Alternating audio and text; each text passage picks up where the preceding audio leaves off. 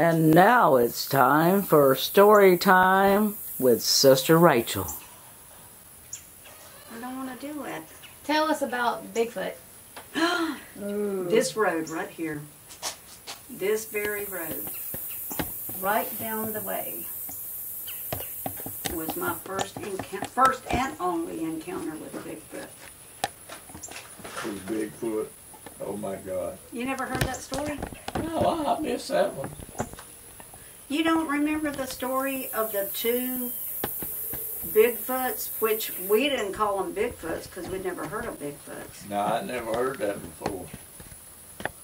We called them big bears that were standing up. And they were standing up, and we thought they were chopping down the trees. They were standing up along the ditch, and they were hitting the trees. The bears were, two bears. And it wasn't until Finding Bigfoot came out. That's when you realize what you seen, huh? Yeah, I said, oh my God. You know, and they say they hit on trees and make sounds to communicate. Yeah. I believe that. They don't have telephones. Yeah. Well, I just did, sister. Kind of like the Aborigines.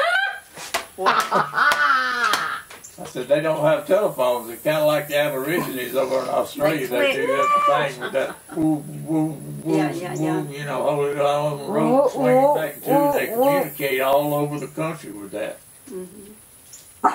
Is that the end of your football? Like I mean your football. Well, I can talk about Aboriginals. Right in his face. I've seen them too. You have? Yeah. Right. I've danced with Aboriginals. In Australia? Mm-hmm. Yeah. I can't remember the name of it was a play they put on. It was a dinner and a play, and it was all outside. And you know how you see when you watch like National Geographic, and it shows wherever the kids are and the people are and the flies are all around them. Yeah. You know? Yeah. Yeah. That's how that was. Okay. So you couldn't eat dinner because the flies were just everywhere. But anyway, they had a show, and it was outside, and it had the big bleacher things, and it was like in a big circle thing. And the Aboriginals came out and did a dance and put on a show. And then they asked if there was anybody that wanted to come down and dance with them.